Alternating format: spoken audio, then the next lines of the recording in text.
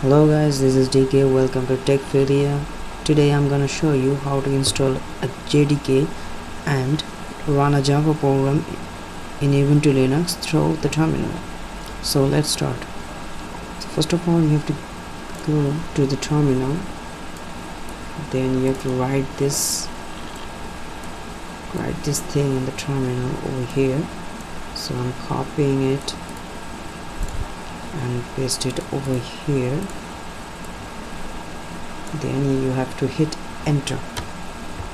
So it will prompt for your password. I'm entering the password and hit enter. Now it's working. We're searching for the files.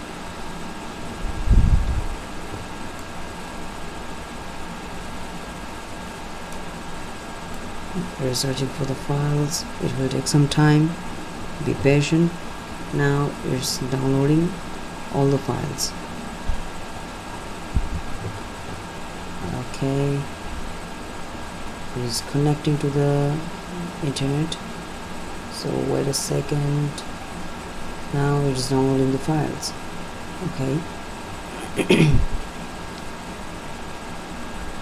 This thing is downloading the whole files through the terminal with the help of this code I've entered. It is searching for the files and the packages. It is available in the internet and downloading it.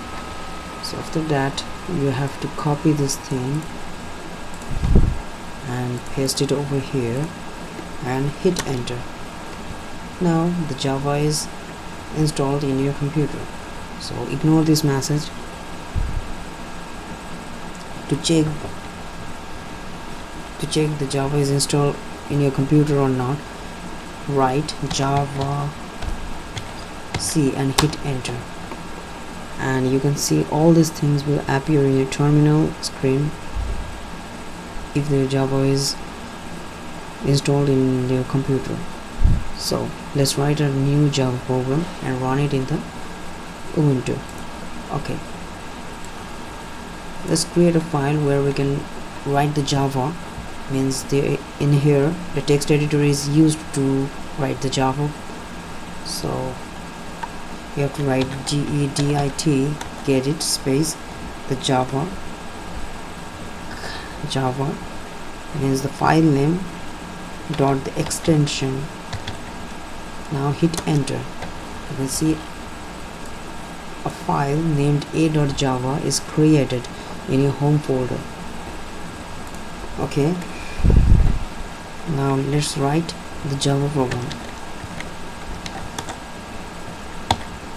It is compulsory that the file name of the Java should be always same as the class name of the Java.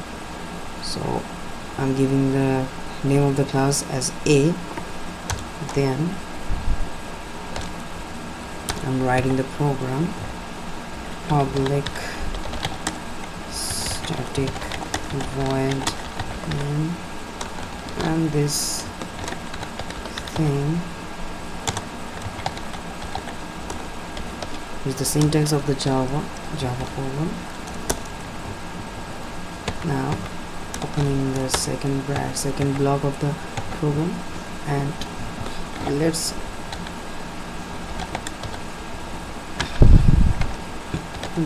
print a message.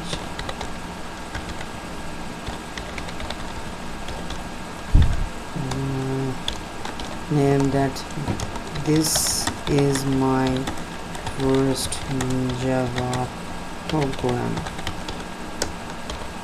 Now complete it and close the second brace and close it. After completing the program, you have to save this thing, and you can see that over here in the home folder a.java a file is created over here. You can see that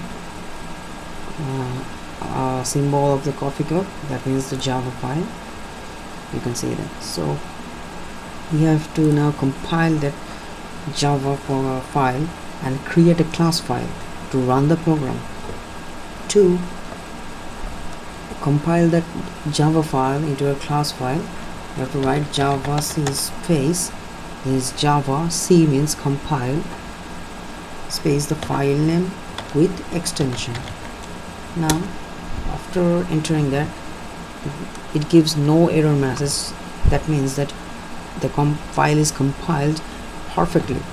And to run the Java file, you have to write java space the file name only. So you can see the message is printed in your terminal screen that this is my first Java program that I've written in that Java program.